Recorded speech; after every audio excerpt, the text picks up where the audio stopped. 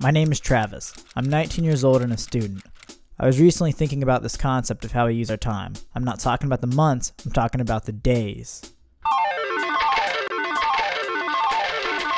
Like this candle is a good representation of a day. After it's been burning for so long, well, it's gone forever. This concept scares me. So, I booked a flight out for one day. I would leave in the morning, I would come back at night. And just like that, my flight left in 7 hours. You see, this video moves very fast, but so does life, so keep up. To the airport, I parked my car. I boarded a plane, bought a train, subway, and bus ticket. I rode a train into the city, and now because of this time difference, it was an hour earlier. Breakfast. Didn't eat all my food, gave it to someone who would. Chicago was cloudy, wet, and cold. But the boy still had his fun. What's art? Art is interlaced all throughout the city. Libraries, concert halls, dorms, sculptures. Wait, go back. Yeah, these are dorms. More sculptures, more art.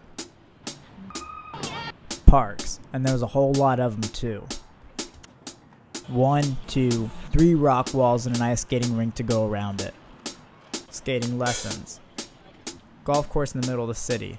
Of course this guy was happy to be here. I took a train south. More sculptures, more buildings, more architecture. And well, great people. I started thinking about what Chicago was doing to reduce its carbon footprint.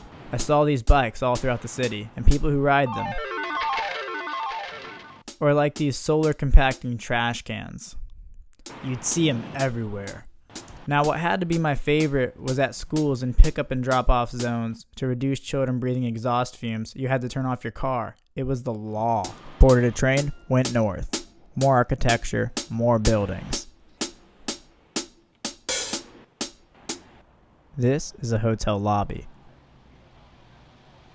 Look at this candy store. Bought some chocolate, went north, more north. Stopped by a music store, played some guitar. Asked the locals for good pizza, they said this place. They weren't wrong. I called for a car. Travis? Yeah. I heard some of the craziest stories I'd ever heard in my life. Stories that I can't even share. Back on a train, back to the airport. Chicago, it's been good. I'll leave you with this quote by Charles Richards. He says, "Don't be fooled by the calendar. There are only as many days in the year that you make use of. So get out there and do something."